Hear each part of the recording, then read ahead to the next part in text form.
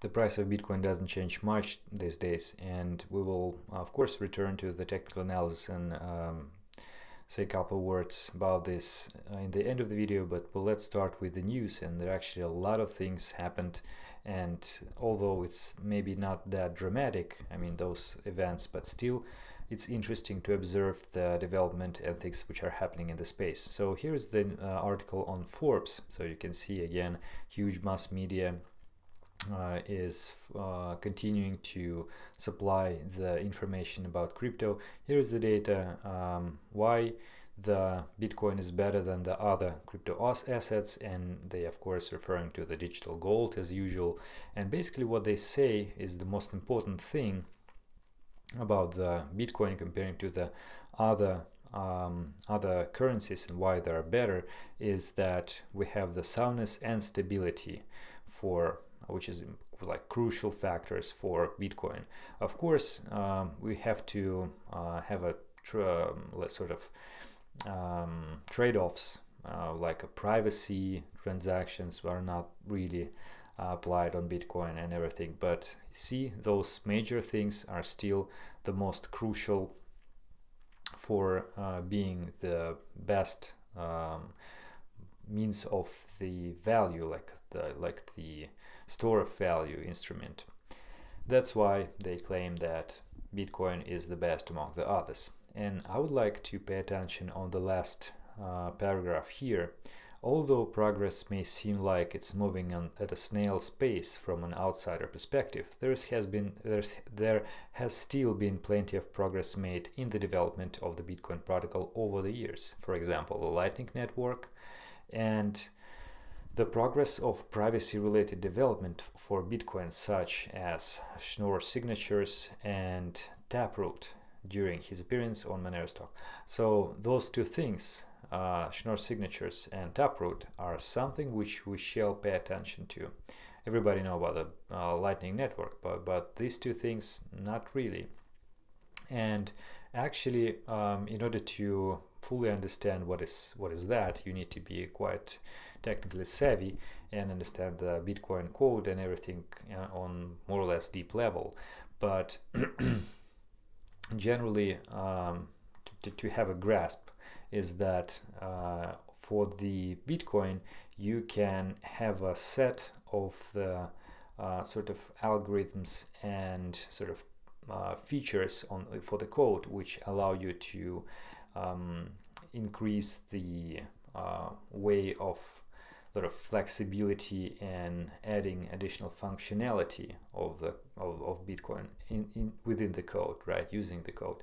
So in a Taproot is sort of a development, I wouldn't say a soft fork probably, but sort of a development of the code which connects several features such as MAST, Merkleized Abstract Syntax Tree, and Schnorr. And by using that, Taproot is actually there is a sort of another step forward from the Taproot, which is called Graphroot, delegating signatures, which are allowing near infinite spending variations. So in Taproot on Bitcoin allows for smart contracts constructions to look like regular transactions on the blockchain, as long as all participants agree on the outcome of the contract. A cooperative clause, the clever combination of Schnorr and MAST, offers both data efficiency and privacy. So you see that in fact Bitcoin seemingly to be sort of immutable and basically fixed and constant. It's actually continuously growing and developing, and there's indeed quite of the progress of its functionality by many means. And there's another, well, just pay attention to these guys, and this is my point.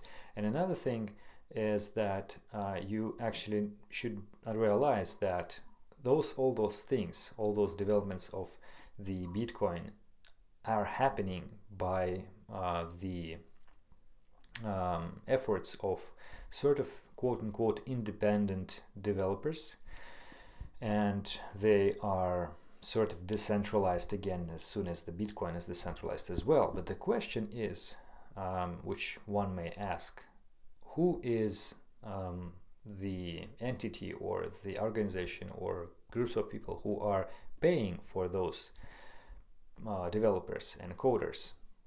Because of course apparently not all of them bought Bitcoin, like 1,000 Bitcoins per $1 long time ago, and now they can do everything they want. Of course they need to be paid.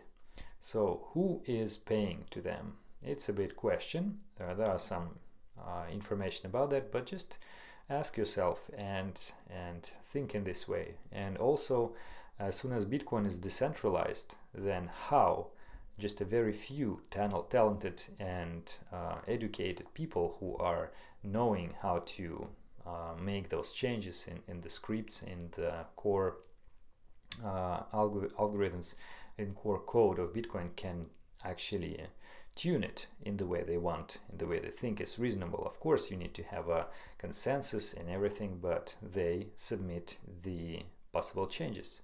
So I'll just think about it, nothing more. That's all I want to say.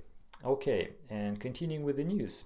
Bitwise files for the newest Bitcoin ETF with SEC. That was from January 10th, and we already talked about this before, just as this news appears. But now we have a sort of a new update of that.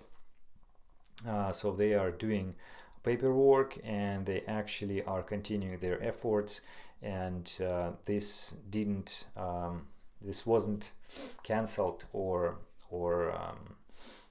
somehow ended by the shutdown, or as previously happened with the VanEck SolidX ETF. They still want this ETF being approved, but there is no such like a finite date or something like when they should be approved or disapproved. So it's still the long-term process, but on the other hand, we have another player on this field, and maybe a second ETF could be launched in 2019 even. We'll see. Quite interesting partnership with Dukascopy Bank with Bitstamp, and what they say is that they are making their clients possible to send Bitcoins to their accounts, and the crypto will be converted to dollars, which they can use to trade on the Swiss FX marketplace. So basically another huge move with the Swiss bank.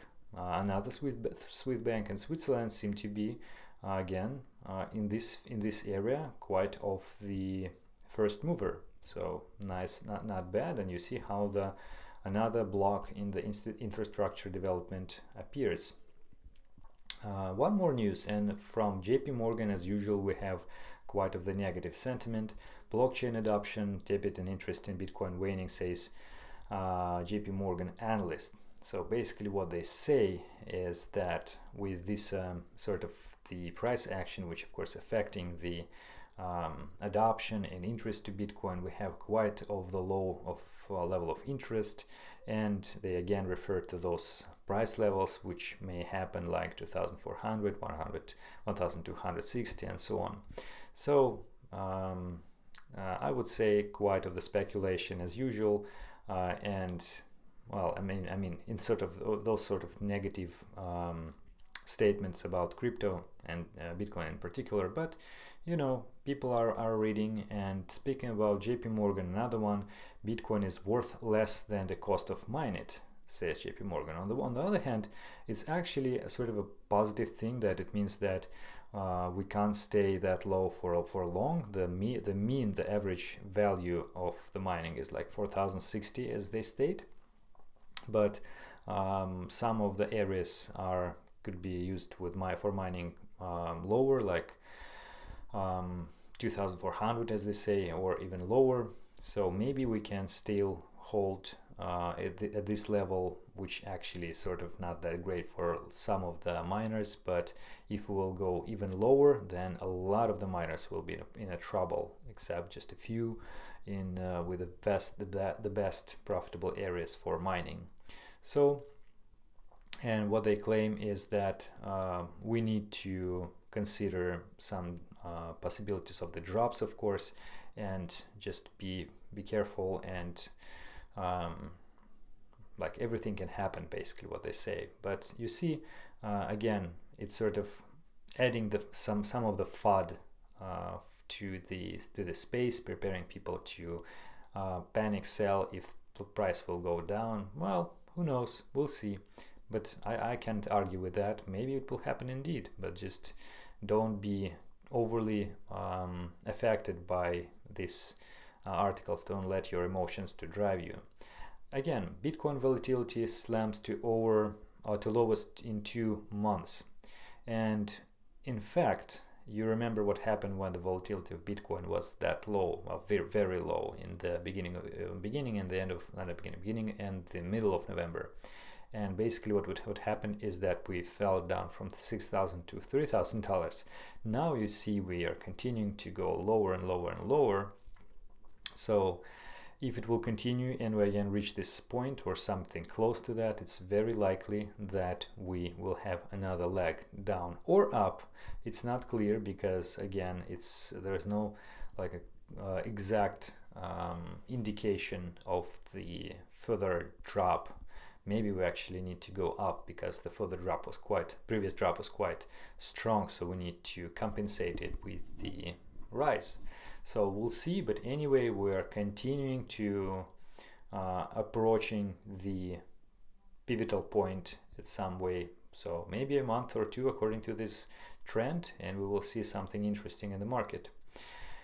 The future of money, from cryptocurrencies to money over IP. And again, the article from Forbes. Forbes is continuing to drive the attention from the newcomers to crypto about why cryptocurrencies is good. You can look at the history of money and electronic cash and cryptocurrencies as the final sort of the evolutionary step in this. And basically what they say that we can have some of the new approach in money and types of money like it was with voice over IP and Skype and so on, and now we can have money over IP. So we'll redefine money. Could be indeed. So quite positive from Forbes.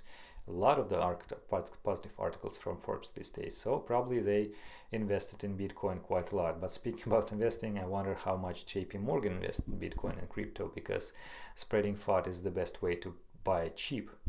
Another one, Peter Brandt. You know probably that guy is pretty much famous in the crypto space. So basically what he said that we can have 50% chance of Bitcoin becoming worthless or reaching $50,000. But on the other hand, he said that we can have the sort of like 5 years sideways trend as we see for gold.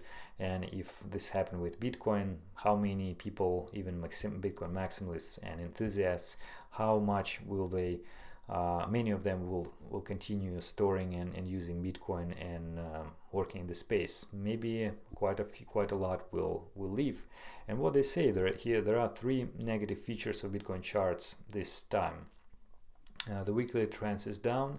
The market lacked of ability to complete head and shoulders bottom when it had the chance. Well, actually inverse head and shoulders, I guess he meant. The daily moving average line has turned down in slope and closed below 3,400, lowered from the last week's number. So indeed we have sort of this, and also he mentioned this channel forming, downwards channel, descending channel. So yeah, he has a point, and we are indeed going down and sliding sort of in downwards. But you know, there are of course the counter arguments, and this brings us to the discussion about the price. So basically, since the price didn't change much and basically the trend is the same, I would stand on the same opinion which I made before.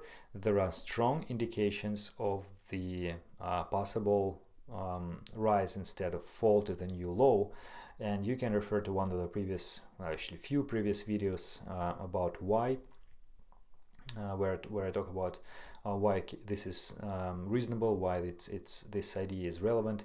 But what is really interesting, you see, actually I have pretty much the same channel picked up like on the previous chart we saw from Peter Brandt. Here it is, here, this one.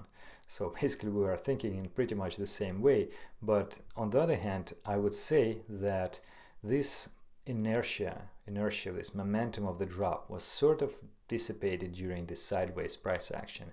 And it is more likely that, in my opinion, that if previous long price action, sideways price action was the accumulation to the short of the shorts of huge players, then this may be accumulation of the longs, because otherwise why they would not drop price even lower, at least sooner. So I mean, of course there could be a sort of the resistance of the bulls at this point, but you see actually the volume here was not that huge. It was not so hard to push the price lower, but they didn't. It seemed like they didn't want to scare off the majority of the people here, so maybe they will push it lower to and collect the most of the things around here, most of the liquidity around here. And in fact, there are there is like at least two groups of people with different standpoint on this issue, and I would like to mention some of the altcoins. Actually, a lot of the altcoins behave in the same way, but there are two ways of thinking of that. So of course bullish and bearish, but just try to follow what I'm trying to say. Basically, we had the low. For example, this is Cardano. We had the low, and now we're climbing up and up and up slowly with the pullbacks, not so huge though, and of building some sort of support, some basis on each and new level. The thing is, if you are considered the first group of people who are considering that this was the low, and they are thinking, okay, the price will go higher from now on, we will not reach this low, we need to buy somewhere at this area before the price went up. And if here they considered, okay, we need to pull back somewhere around here maybe in order to have a better price, so we'll wait and until the price will go higher. So the price went a little even higher without this pullback. So they said, okay, maybe we will not buy here because it's even more expensive, but we are already ready to buy in this area again. So if the price will go back, we will buy this area, and then we can continue our long position. But the price doesn't do that, and if the price will continue to climb, those people will be out of their long position. So eventually they will buy at some point. At this point, when the majority will buy, the price can go down, and those people will be in a loss, and the majority of the people will lose their money, while the huge players will of course gain their liquidity. Another way of looking at this is that if you think that this wasn't the real bottom, that the bottom is actually will happen eventually, what you can think is, okay, I would like to buy lower than this, and you see that the price continued to grow. You see, okay, the price went up, well, it will go down. Price went up, and you think, okay, it will actually go down. It's just like correction, and then price again went up even more. So you will continue to think that the price will go even lower, and you don't want to buy. But price doesn't let you any indication that you are wrong, because it's still very slow and sort of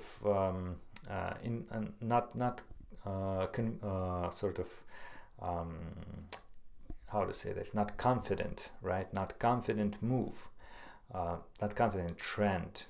And you would think, okay, I will still continue to hold my standpoint that it will go even lower. I will not buy, and I will not change my mind. But if you will not buy this trend, then price may actually not continue to return to this level at all. So, and another group of people who are shortest, as I said, they may again to be out of the position. So thinking of the situation in these two ways, you may explain how the further development of the price will happen, how the price will evolve, depending on which way the sentiment of the market will incline. In my opinion, it's all just about the supply and demand, and now we are in sort of situation when just basically market cannot decide which group of people is bigger. But you see, again, I drew this triangle around here, there's 4 triangles, and all of them broke, or actually evolved, developed quite, I would say, without confidence, and not strongly, not with some kind of breakouts, but just some, okay, we made this narrowed range, let's go to another level, made narrow range, okay, let's go another level, let's return back. Sort of boring and weak movements of the price, moves of the price. So all of that indicates that the both bulls and bears, they're sort of tired and want to see the opponents move first to react. However, again, we are in the same descending channel. We are continuing to make well, more or less on the bigger time scale lower lows, and starting from this at least, and as soon as we are continuing, bears are in a favor. However, saying that, I must mention that I must pay attention to the certain levels, and before we will reach those levels, I wouldn't be really bearish. So for example, this 3,450 is quite an important level, and again, this blue line, support line, as soon as we are not below that, and as soon as we are not below this dark blue line, that basically means that we are still in the quite of the situation when the both ways are really possible. And before reaching the minimum, previous minimum, there is no way, no reason to panic, although of course volume is decreasing and so on, but still nothing to be said about the defined bearish scenario around here. So that's my standpoint. It's not really clear, as you see. I'm basically out of the trade, but you know, the hardest thing in trading is wait.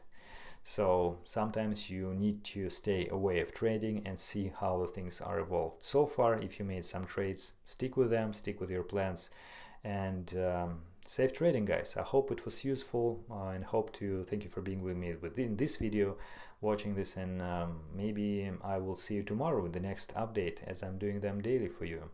Okay, goodbye.